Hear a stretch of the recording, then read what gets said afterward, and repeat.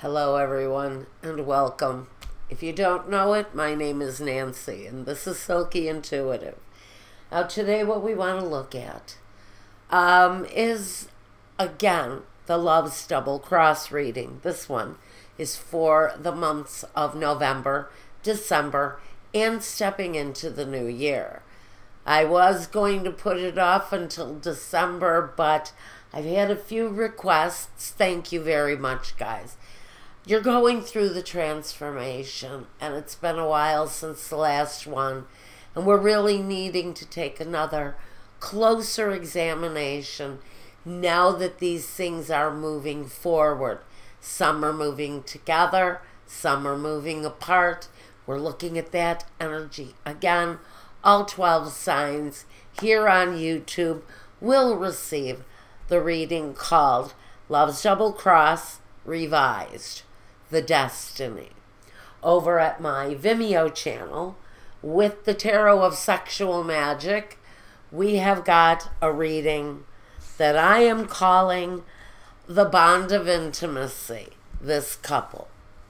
Okay, so over there, we're going to take a closer look at the intimate portion of the situation in the original reading.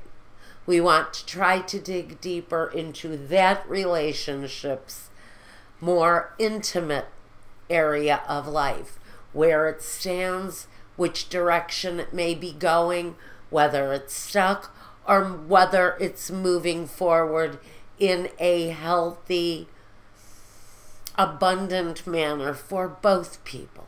So, over at my Vimeo channel, again, I told you for 99 cents, you guys will be able to purchase that little bit of maybe clarity where your intimate life is concerned with your partner. So, until the next time, guys, again, go over to YouTube, watch the video for Love's Double Cross for your sign. Over at Vimeo, we've got something special on intimacy.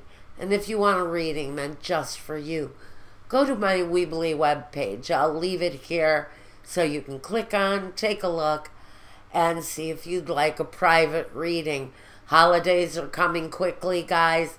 Book now, because I'm already setting up holiday readings. Those are being scheduled for the month of December. Also, I think that's about it. I don't think there is an also. So take care of yourselves.